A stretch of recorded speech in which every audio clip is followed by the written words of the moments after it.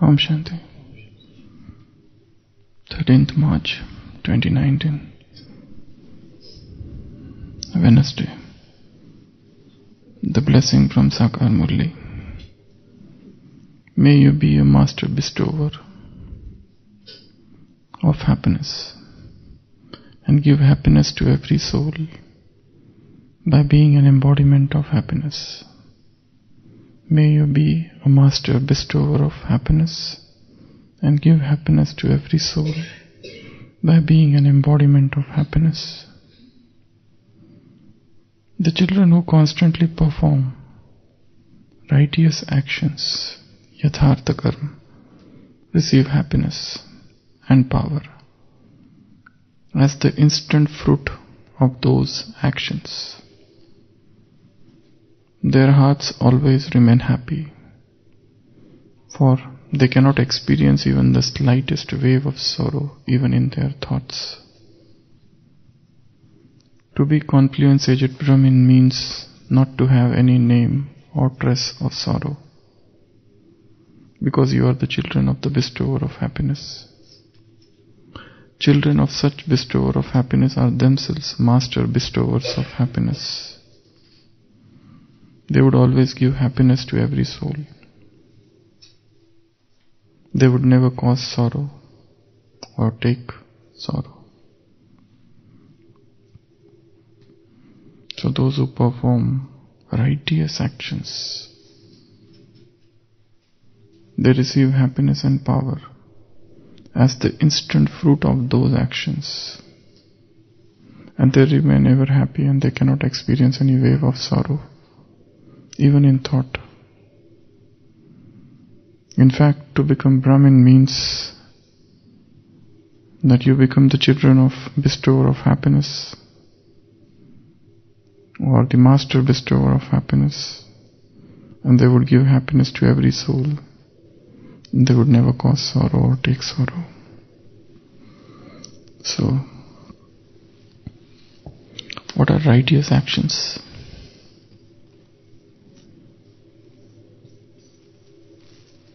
Baba is saying, those who perform righteous actions, they receive happiness and power.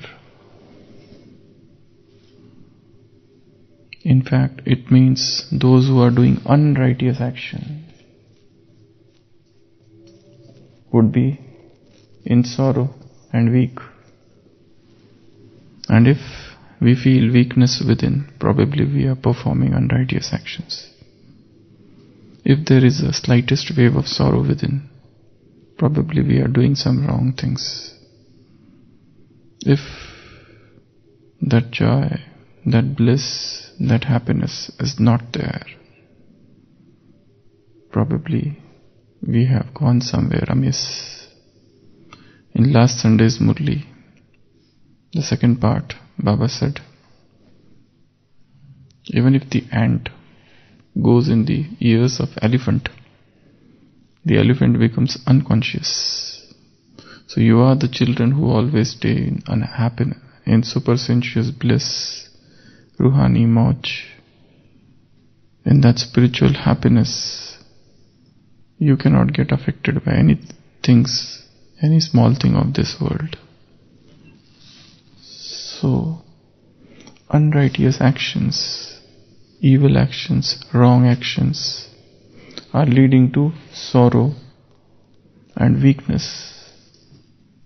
And on the other side, if there is a sorrow, if there is suffering, if there is low mood, if there is a loss of enthusiasm, if you feel lonely and don't feel like to do anything, if the spirits have sunken in the abysmal depth of unhappiness, probably some actions have gone wrong. So that is why it is very important to understand which action is righteous and which action is unrighteous.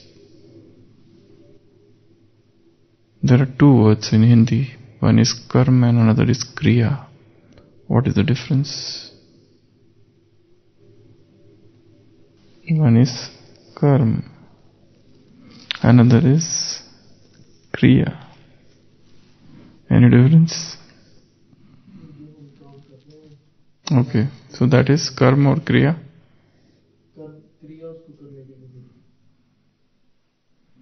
The way of doing something is kriya. You can churn more on this. We will discuss this at some other time. It's a big topic, the difference between karma and kriya. So, Baba is telling to do righteous actions. So, what are righteous actions? First of all, let us understand what are unrighteous actions. What are unrighteous actions? Actions which are not right. These words, righteous, unrighteous, they have come for the first time in Bible. If we look at the English literature, such words, righteous actions, those who are workers of iniquity, those who are unrighteous shall not come to my Father. You see Christ saying these words many times. So even if you peep into the English literature, even before Shakespeare and all, these words are already existing. So, what are unrighteous actions?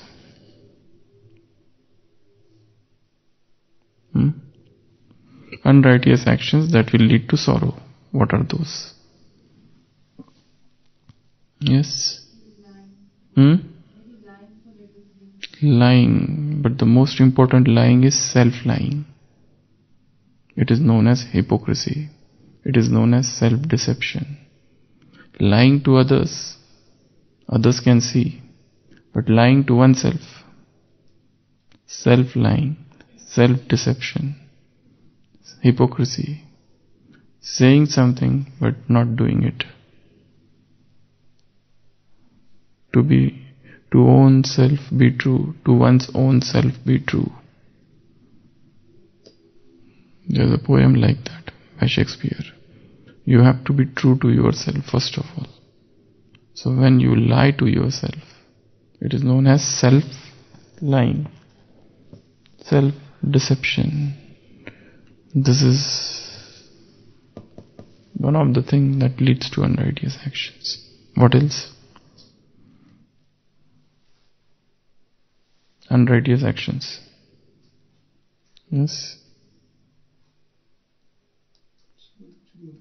Because you all do righteous actions, so you have no idea about unrighteous actions. Those actions which are against Srimad. Whenever you break Srimad, knowingly, willingly, sometimes unknowingly, but whenever you would break Srimad, that would be an unrighteous action. What else?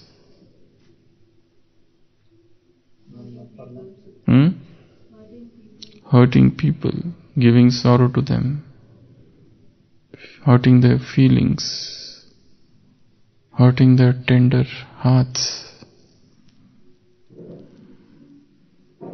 creating wounds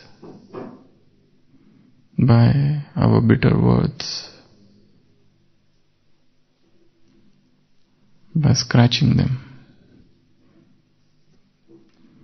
So, these all actions are unrighteous. What else?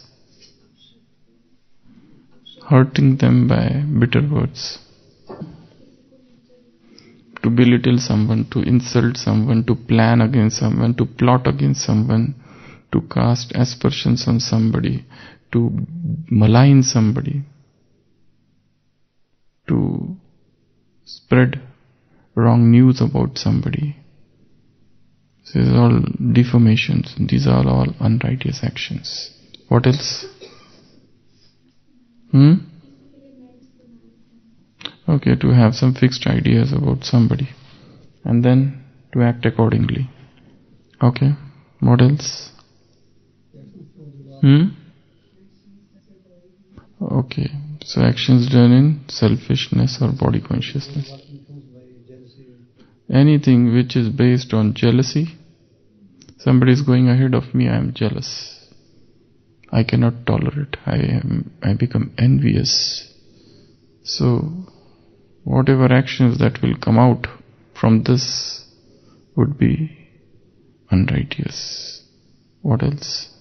In today's Sakar Murli, Baba said they get unhappy with the Brahmini who is there, the center's teacher, and they give up the Gyan. That is also an unrighteous action. If you don't like somebody, go sit, listen Murli and come back. Don't talk with her. That has come in today's Murli. But go. So, righteous actions have got many components.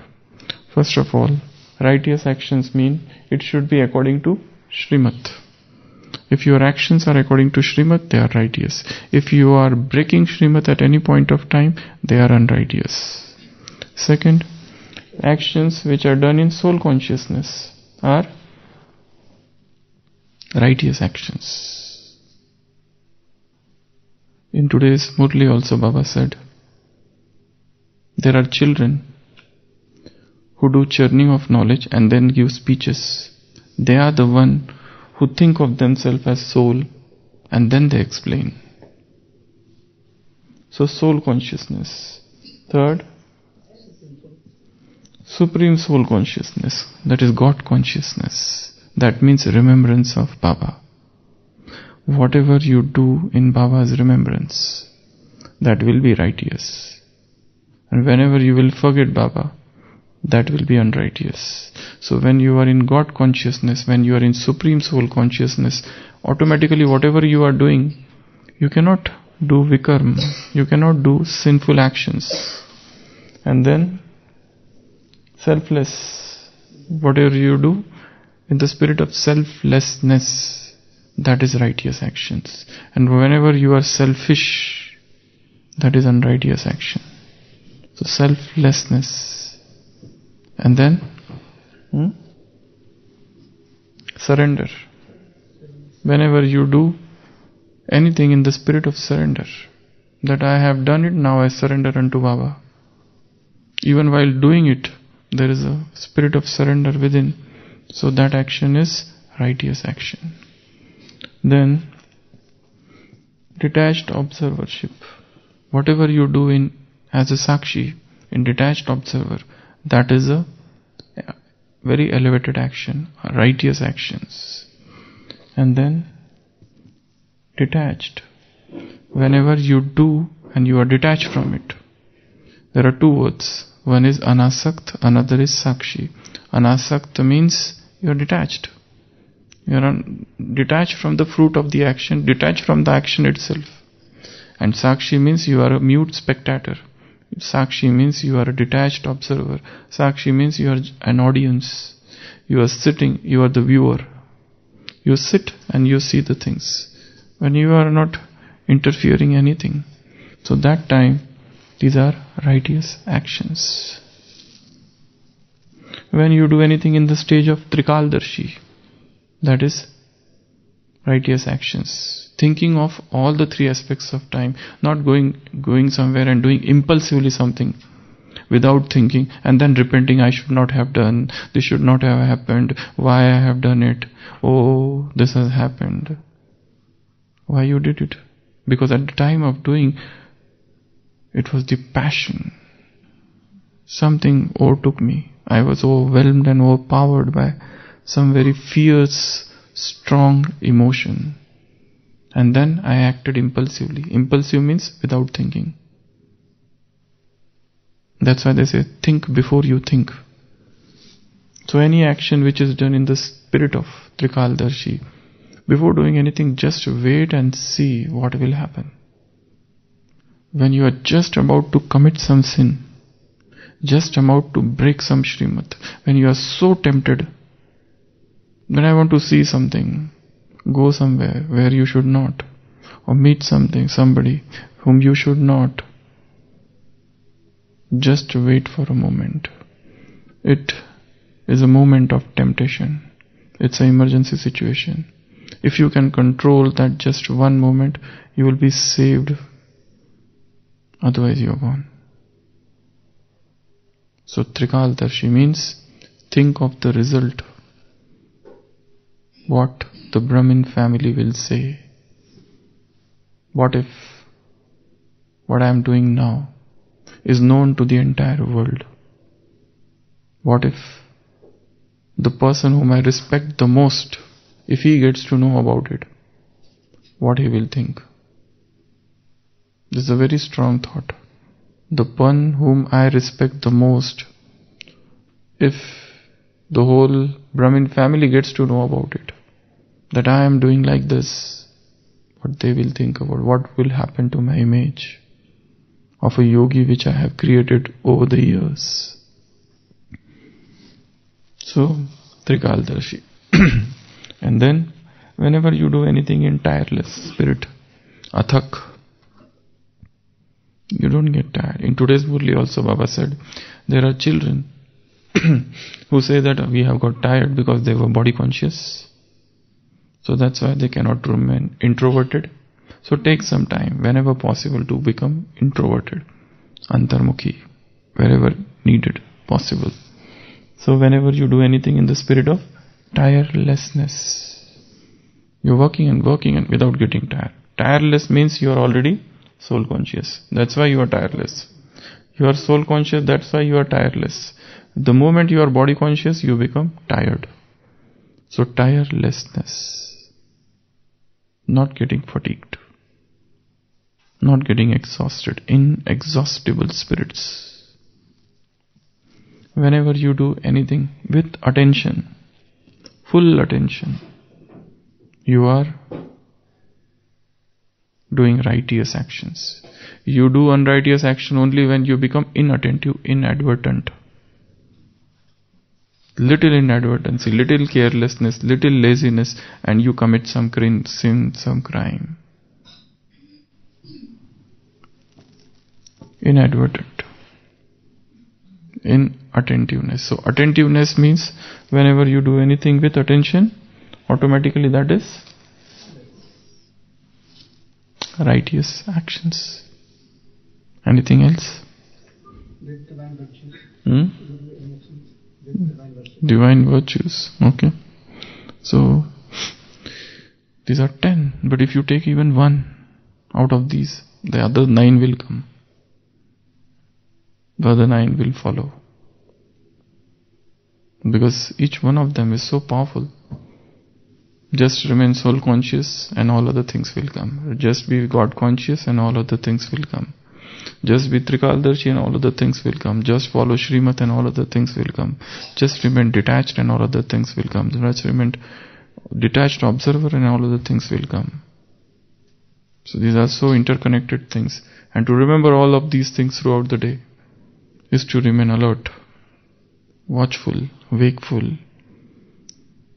Because all wrong actions happen the moment we become unconscious. We forget knowledge for some time.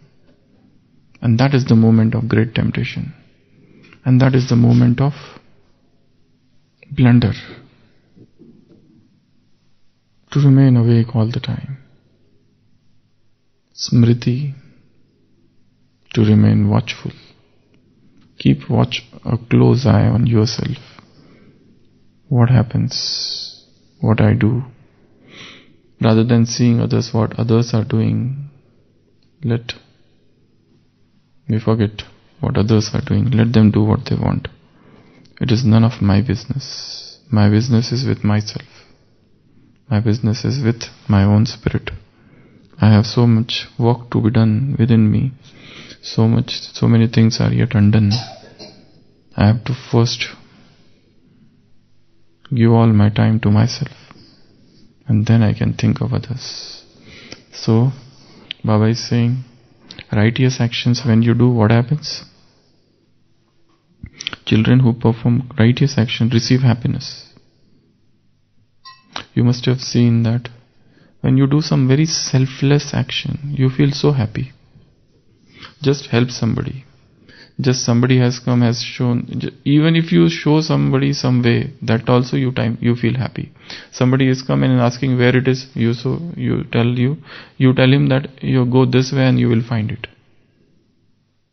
Suppose a person is staying in one place for last 10 years, And a new person comes and he asks him, do you know this place? He says, no, I am sorry, I don't know.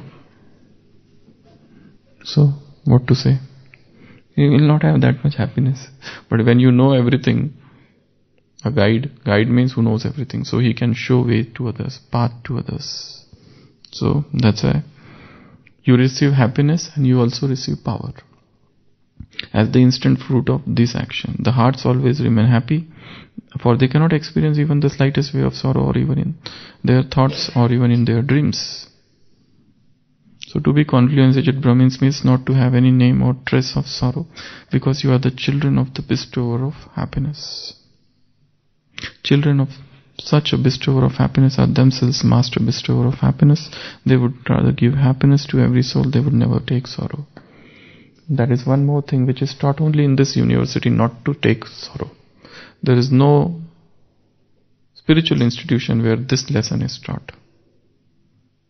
Everybody teaches don't give sorrow to others, don't hurt others. But here we are taught don't take sorrow, don't hurt yourself, don't absorb sorrow, don't victimize yourself, don't play the victim card. This is a very beautiful teaching. The first ever teacher who has focused on self-victimization. You victimize yourself, you kill yourself, kill joy, your own sorrow, your own happiness you kill. So, not to take sorrow. So churn more on this today. Om Shanti.